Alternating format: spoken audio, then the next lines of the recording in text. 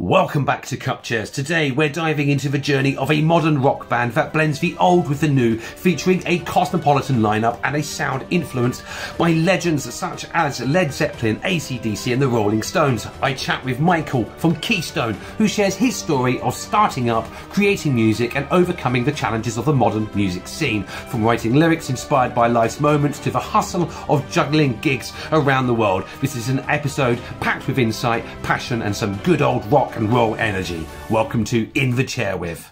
Michael, Keystone, welcome to In the Chair With. How are you doing? Doing very well. Thank you very much for having us. Good. It's a attempt 4 now, isn't it? We've had all the issues. I had a fire alarm once. You were blue graphically, which we couldn't resolve. We finally made it. So an absolute pleasure. For anyone that kind of isn't aware of your band, do you want to kind of just sort of talk us through what it is you do? We're original rock bands, sort of modern twist on classic rock. Likened to a bit of Led Zeppelin, likened to a bit of AC/DC, Stones, The Who. Just original material. We've been going for about 2 years, 4-piece bands. I sing and write pretty much all the songs. Got a drummer from Greece. We've got a lead guitarist from Rio in Brazil. And we've just started with a new bass player now. He's from Sydney. Wow. Sydney. He's from Perth, actually. So we're quite cosmopolitan as a band. Yeah. But how did that come? I mean, are they all living in London, or I'm assuming? Yeah, they're all living in London. During lockdown or whatever it was, or around 20, I started with a couple of other fellas. I just put an advert out. I hadn't played music in about 10 years, and I've been doing anything for about 10 years. I was in relationships, should we say? Yeah, and, busy working, busy trying to get everything in life together as people do, and then that all went awry. And then I put an advert up, and I thought, well, let's see how it goes. So I had about I had loads of songs, but I never sung in a band before. I played in bands with other people, and I wrote most of the songs, but I'd never sing. So I thought, like, the first couple of rehearsals I had with them, they'd go, "I'll clear off. We don't want to have anything to do with this." But it seems to have progressed from that, and then we've got like more. I keep getting like professional, better musicians. Do you know what I mean? People are better musicians than me, anyway. Yeah. So where did your musical journey kind of start before this 10-year hiatus? I was always mucking around with the guitar. Always interested in like songs, how they're written, and just writing songs. But I was just always just mucking around with it. Then one of my old school friends said, "You want to join a band?" And we were in a band called Coast with 2 girl singers, girl drummer, girl singer. I wrote most of the songs. My other mate was on rhythm guitar. I was playing lead then. And we had a bass player from London. And then, as normal bands do, that went all awry. So I didn't do anything for about 4 or 5 years. And then I started working, and I met someone at work, said he was a singer. So we set up a band called The Alibi, which was sort of going places for a little bit. We were doing the Metro Club. We were in the Metro paper saying, "We hope this band is going to last for a while." And I think I just had enough, and I went travelling again. So okay. Oh, where did you go? I either did an around the world trip, or I've lived in Australia, I lived in Holland, I've lived in America. So yeah, I've been around a little bit, been to a few places. No, that's all good. So what is it that you write, as you said, pretty much for most of the bands, all of the songs, all of the lyrics, all that kind of stuff. So what about the kind of the writing side? What kind of topics do you cover? Where does that come from? Because it's one thing to be able to pick up a guitar, knock out some chords and create rhythm and be creative that side. But then when you're responsible for words and the dynamics and the tone that you're going to set, it's another talent altogether. And that usually comes from a special place somewhere. but it is different because if like you can muck around with chords quite a lot, and then you get in a little selection of chords, and then you get an idea in your head, and you'll start writing from them. But then, like, it's whatever words that you like from that. You say, well, what can I make a story about with that? And then do I have to change it in the chorus or change it in the verse? Or this social love, social love, and then some of it is just drinking nonsense. Do you know what I mean? When we go out at night, and the other thing is when you start, like, you go out at night and someone starts saying phrases that you've never heard before. Where you go places like, oh, we don't say that, but they say that. We don't say this, we don't say that, and you sort of get a turn of phrase, and you think, oh, I quite like that, and then you can build things from that onwards. Awesome. So you're very socially aware. You're always kind of looking for bits and pieces. Is that part of your craft? Yeah, and the way people say things. Do you know what I mean? People say things. Well, sometimes you just you read something and you like the way a few words have been put together or the way it's been explained. You think, oh, that's a good idea. What's your best kind of thing? Can you remember any kind of anything lyrical? Your best sort of example of where that's kind of fleshed out into practice? Well, I like nonsensical things and all. So we've got a song called "Man Out of Me," and I like the line. Well, there's a couple of lines. I'm ready, born ready. I wasn't ready for you. So hot, my jaw dropped. She stripped the paint from my blues. One look, I was hooked like a clown on a noose. Yeah. Okay. I see where you're going. I see where you're going with that. But they're not all like that. So, for my research, it looked like you had what was it, like 3 singles out with Keystone? Yeah, because we done an album in 3 days. I think we've done 10 songs or 8 songs in 3 days in the Mill Hill studio. And they were going really well. They were going really well, except for the bass player didn't turn up the first day because he was too hungover, and he was, yeah, he was a little bit worse for wear. And then after the 3rd day, after the recording finished, he asked to turn up, and I said, "Well, it's finished now." But the recording was going really well. But I don't know what the sound engineer did or whatever happened there. But when he compressed it, it was like we weren't playing with rock guitars. It was like we were playing with acoustic guitars, or something that you buy from Argos with no sound in it or anything. Even the drums sounded like it was like one of them little, the little funky things that you wind up, the little ones, sort of tiny. The drum sound, everything gone. So we sort of stopped. We tried to get that better and better and better, and it just wasn't happening because there was a couple of good songs on that. That's the Mill Buns Lane EP, but we couldn't improve on them. So then we waited for a while, and then we had a load more songs. So we didn't want to really go back on some of the old ones. So we done all the new ones. So we've got another song that's going to come out soon, "Slow Down Honey," which I've just got to get cover. But we've sort of released probably about six to 7 songs soon, but then there's others not been recorded. As you know, you go, every time you go to a studio, someone does something different. They want you to record clean. I think we're a lot better when we play live as a band. The sound, it sounds better, and when you go in a recording studio and you hear it, to me it sounds very calculated and cold sometimes. Yeah, because you're just in a dry chamber, aren't you? Yeah. And the audio is exposed, and maybe that's testament to maybe an element of your character.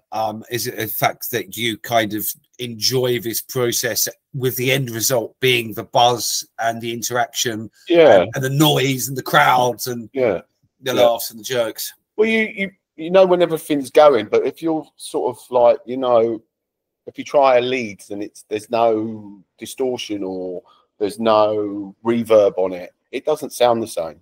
Yeah, it's like if you played, you went and watched AC/DC at Wembley and they done all their hits with acoustic guitars. It's not going to be the same thing. You know what I mean? And that it sort of annoys me, because then afterwards you have to go over again with the guitar sound, and you're going, well, we're playing it live in the studio. Why can't we just have the effects and then do a cold guitar afterwards? Do you know what I mean?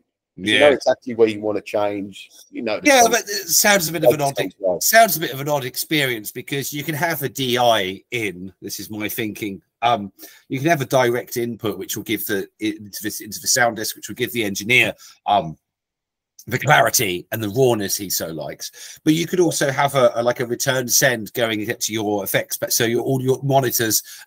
It just seems, you know. I know what you mean, but that's always seemed to have gone wrong, because someone wants to do. Because we went to the first one and it went wrong, and I was like, oh, I'm a bit wary about this now. Then I wanted to do it with another fella, but we couldn't get him. And the day we wanted to get him, our lead guitarist went on a lost weekend and come back 6 months later. So, oh wow. Hey, so yeah, there's sounds like there's some stories here. I mean, I suppose you've had a number of bands. You've been out. It sounds like you've been out and about in London quite a while. You must have some rock and roll stories for sure, no? Got a few. Got any you care to share? Huh? Any you care to share? Nah, not at the moment. Oh dear. Oh, okay, because it's always good to hear some crazy stuff that go on. I'm starting to develop them, just going out and photoing and videoing bands and meeting up with people that I've interviewed. But yeah, it's a wild life. It's a bit of a funny one being a musician. Yeah, it'd be nice if it was full time. You're an electrician by trade as well, is it not? Yeah. Okay. Is that a passion kind of lead into playing around with guitars and tech and stuff, or no? You got to get a job and you got to earn a living, haven't you? Yeah. No, that's the tough one. Well, music isn't always going to pay for it, is it? Well, I don't know about you, but if I was a promoter, I'd be promoting places, not expecting bands to promote places all the time. And I find that I never knew that before, because when we used to play before, the promoters used to take care of the venues, and the venues were popular that you were playing. You wanted to play in the popular venues, and they were always busy. They were always busy on a Friday, Saturday, and Wednesday, and stuff. But that it seems to have changed now, where the promoter just wants you to do it and take the money, which I find a bit odd, because if you call yourself a promoter, you've got to promote. If you call yourself an electrician, you go around someone's house and say, sorry, I can't do that. I'm the plumber. Yeah. I mean, I think that there's a lot of this in the music industry at a lot of levels, and it applies to record labels as well. You know, there's a lot of people kind of going about they're talking the talk but not walking the walk, and it's a shame, because, you know, decent, honest, kind of hardworking musicians kind of suffer and lose out, and as do audiences for good fun nights. But I've met promoters that have been absolutely fantastic, and I've met promoters that are basically just non-existent. They put their money into producing a flyer, and they never got out the house to deliver them, you know. Yeah. You can't do that. I heard you can't do that nowadays. You can't put flyers out, because if the council see the flyers and they're all over the place, they'll fine you. Yeah, well, that doesn't surprise me. Obviously, I never heard anything of the sorts. I'm like, Camden High Road was the one someone told me, no, you can't hand out flyers in Camden High Road. I was like, Camden High Road used to be full of flyers. Yeah, well, probably it's the case today that you'd need a special license from the local authority. You'd need a waste disposal policy in case anyone dropped one. Yeah. You need insurance in case anyone slipped on a flyer, you know, to protect the council from any legalities, and all for the cheap premium, affordable premium of £5,000 before you've even stepped foot on the place, probably. You know? Exactly. Yeah. I wonder why everything's closing down. Yeah. No, indeed. I apologise for the interruption in proceedings, but here is a message from one of our sponsors, My Tees. Hey there, music lovers. Are you guilty about where your band merch comes from? Well, we've got you covered, literally. Allow me me to introduce you to Mighty's, the home of sustainable, eco-friendly clothing that doesn't compromise on style or burn a hole in your wallet. Whether you're looking for organic cotton t-shirts or recycled band merch, Mighty's is all about circular fashion, which means keeping products out of landfills and on your back where they belong. From ethically made t-shirts to one-of-a-kind prints, every purchase is kind to the planet. Supporting your favourite bands? Why not do it in style with eco-conscious choices that reflect your love for music and the environment? Mighty's is 100% plastic-free, vegan-approved, and only works with fair trade certified partners. It's time to look good and feel good about what you're wearing. Check out mytees.uk today and upgrade your merch game sustainably.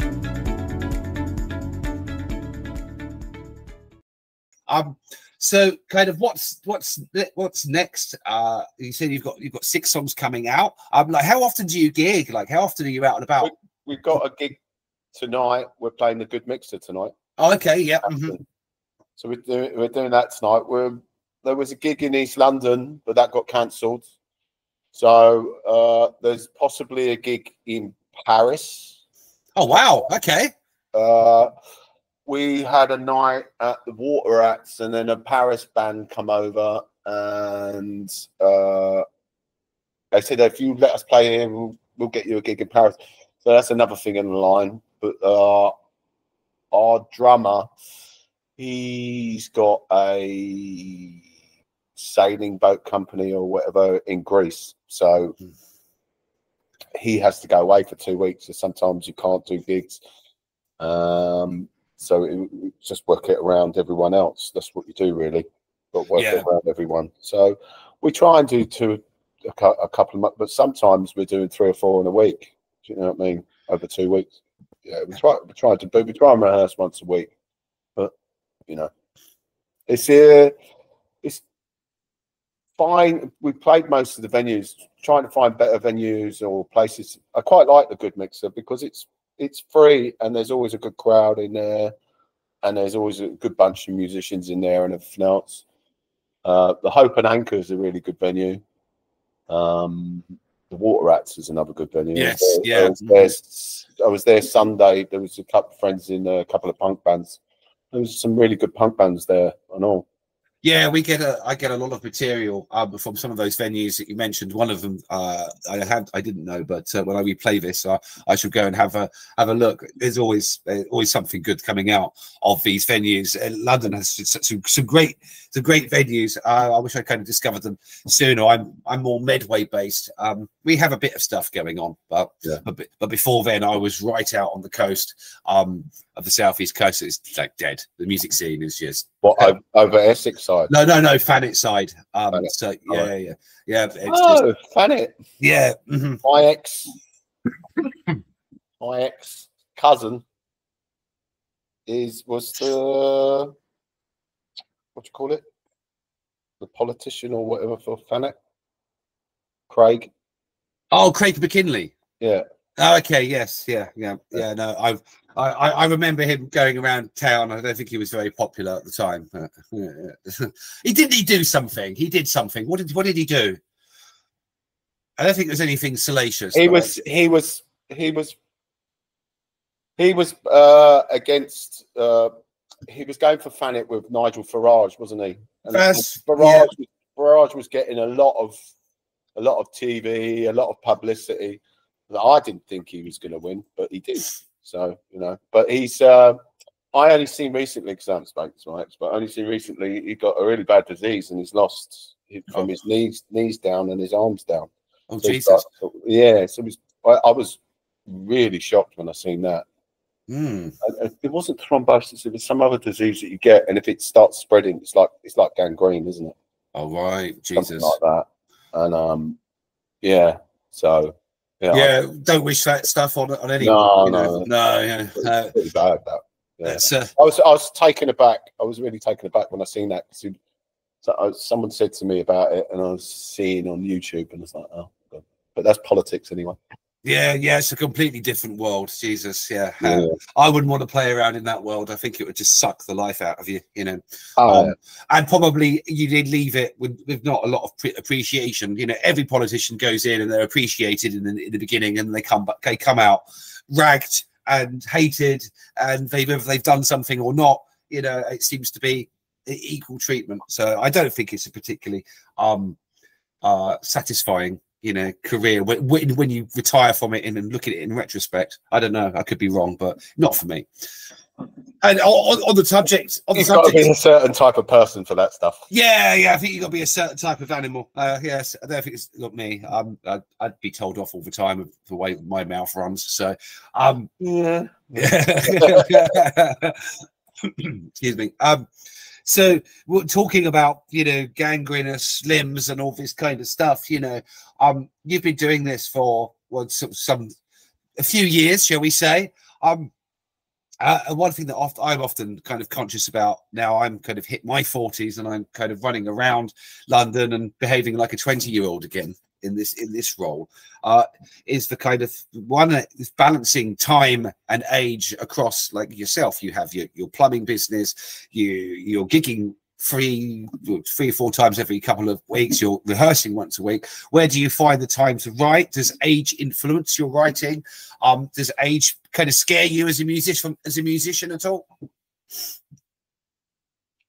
Someone's just going. That's all right. No, not really. No. Oh, fair. You're just straight at life, absolutely fine. No, not a concern in the world. What? I don't know. What's to worry about age? Time. You make your own time. You know. Working or see how much do you want a career at work? That's the other thing. Like a lot of people start off. You start in your 20s and things like that. You start working, and you want money, and then you get to a certain age and you go, how much who am I really working for? Me or the government?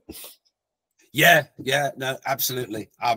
One of the things that I've said recently is, you know, it's better to work a 24-hour week, like do music stuff, and be mentally well, as opposed to slave yourself 8, 10, 12 hours. Even the normal days for employees are getting longer and longer, and be very unwell. But you understand, if you're like, I've got my own business, so to start your own business is not a 24-hour week. It's like if there's work there when the sun shines, you've got to make hay. Do you know what I mean? Yeah. So you can be working 6-7 days a week to build your business up, and it'll take you 2 years. And you could be some days you'll have no work, but then other days you'll be up at 6 o'clock and you won't get back to 11 o'clock because everyone's ringing you on that day. You've got to do that to start up your business. But as you get to a point in your business, then, you know, like everything, you can sort of hopefully pick and choose, but that doesn't always happen. No. So it takes some guts to kind of go out into the self-employed, but I think it's a much more mental satisfying, even if there are kind of risks involved and tides and ebbs and flow. But I think it's a better lifestyle. Yeah. Well, it's either that or you toe the line. Yeah, that's it. Yeah. You strike me as a character, perhaps it's not cut out for towing the line, you know? No. Office work and bosses weren't really my thing. Do you in any way regret the 10-year hiatus from the music writing? I just had enough with the last 2 bands. I was moving, I was building my business, I was trying to, you know, sort my life out instead of being traveling around and mucking around for the first 10 years. So yeah, at some stage you've got to toe your own line. Yeah. Okay, so was there like a funnel process that kind of came to you to the realization that you had to start towing your own line? You know, did it get a bit hairy? Did it get a bit wobbly? It's called a mortgage, isn't it? Oh. that's the first thing. You're fed up of renting places and paying people rent, and then it's, you know, well, I've got to get this, so you're going to have to toe the line a bit, aren't you? Yeah, no, indeed. Although you put all that money into it and you lose it, then it's, what did I do that for? Yeah, yeah, no. I bet, well, property, I mean, that's just another conversation entirely. Starting a mortgage now, I fear anyone, you know, for trying in a first time situation. It's madness now. It's madness now. Madness. Anyone in London, but is the wage in London is still 30 grand or something like that? Yeah, yeah. Average wage in London. What can you get with 30 grand? Yeah, that's the average wage, but for all the people that are kind of regular and normal and submit the census, there are people that thousands of people that are just on, you know, barely minimum wage, barely 40 hours a week, because companies are taking things to 0 hours contracts and all this kind of stuff. You know, I think the number is probably, you know, probably less than 30. Well, that's an average. Yeah, exactly. Average is where the highest goes and the lowest goes. Yeah. The problem is it only takes about 10 people out of a pool of 20 at supermassive money to skew the average for the real people that are suffering at the bottom. I don't even think you can get a garage with it. You probably can't get a garage with that. Could you in some places in London? Yeah, no. I was looking. I'm a renter, I'm afraid. I've never had the sense to kind of start on the property ladder, and I'm 41 now. I don't think it's going to happen. Who knows? You never know. Might become a millionaire next year. But keep doing this. You never know. Yeah. You never know. Certainly in the right space. At least I'm well. That's the main thing. But yeah. You enjoy what you do. It's never a day's work, is it? Yeah. No. But I was looking at. I thought, oh, I fancy a flat up here. You see what the rental prices are, and I was like, fuck me. It's quite much more expensive. So I don't envy people trying to kind of work. So I'm in Medway. Where's Medway? So Rochester, Chatham. All right. Okay. All of that down that way. So it's like 40 minutes on the train. Yeah. It's close enough. This place is busy enough. It's, you know, it will do. It was not far back in the seaside where I was before. So that's dead for anyone trying to sort of push. So at least here you've kind of got the London busyness, but without all of the overcrowding and about all the cost. You know, it's nice. Right. So just kind of wrapping up, is a question I always kind of pose to people I interview, is for musicians that are either kind of perhaps looking at giving up or are getting frustrated with like a lack of success, or they're not getting their stuff heard, and they're just kind of having a moment. From your experience going through everything that you've been through, what's your kind of nuggets of wisdom you pass on? Get interviewed by Ben. Was it any good? If you enjoy it, you know, something might turn, something might happen. As long as you enjoy it and you keep going at it, that's it. Yeah. You know? It's like everything in life. Sometimes it's like the first time you ever start a job, right? And you go, oh, this is really good. I'm getting money now. I've got my own little bit of independence. And then after a year, you go, I want more money. I don't like this. This is no good. I've got to go somewhere else. It's the same music. It's like the first time I couldn't realise when I got in the band and I was actually singing and everything else, and it was like the band was going well and we were getting festival gigs and we were getting asked to play places. We weren't even pursuing it. Do you know what I mean? Mm-hmm. And that just sort of turns your head and you go, oh, this is really good. I really enjoy it. But then you also get into a point where it's repetition because people leave and you've got to get the set right and you're not doing new stuff, and it's sort of that repetition. It's like anything, repetition in life, you get bored of that every day. Human nature. But then after a while, it's like when you do live gigs and you can get a bit of a reaction from the crowd and this, that, and the other, and you go, I really like this. Can't give up. It's a great hobby. It's good for the soul, good for the mind. It is cool. Wise words. And it's been a pleasure speaking with you. What's the next release? When's that coming, or don't you know yet? Oh, I'm trying to get Kate Moss lookalike to be on the cover. Sorry, I can't do it. I'm fully booked. So yeah, I've been trying to sort that out. Our last release, I think, was Where's the Love? It was indeed. It's got quite a groove to that. I like that. So that picture, I actually took that picture because the lead guitarist is in Brazil, in Rio, we were in Rio. I was in Rio. We went over to South America I went over to South America last year for a little bit traveling. So I met him in Rio. So he's lived in Rio all his life, and his mum's never gone up Sugarloaf Mountain, and the other one, Christ the Redeemer Mountain. So we're on Sugarloaf, and the day that we picked, it's covered in cloud, this, that, and the other. So we're up there, and we're going, oh, we might as well have a beer up here because you can't see anything from here. And he's going, oh, this is the highest I've ever had a beer in Brazil. So we're chatting along, and this American geezer comes, and he goes, if you wait till 1:15 or whatever, he goes, all them clouds are going to disappear, and you'll get a really good picture. And that's how that picture was taken. Fair. Yeah, I'm looking at the album cover now. Cool, excellent. Well, I think that's kind of. We'll try and keep an eye on you if you kind of let us know where you're gigging. And Tonight. Oh yeah, well tonight. I'm not going to get this episode edited and up tonight. I don't know. I might. It'll probably be by the time the gig is finished. But you're frequently about. By all means, when you start releasing some singles and stuff, pop it in our inbox. We'll share it. You know, hopefully we'll go on and use some more followers. And I might even see you at a gig. Indeed, because on my trips in London. But it's been a pleasure to speak with you, Michael. And you, Ben. Cheers. Cheers. Take it easy. Have a good afternoon. Take it easy. And you. Bye. Bye. Thanks, mate.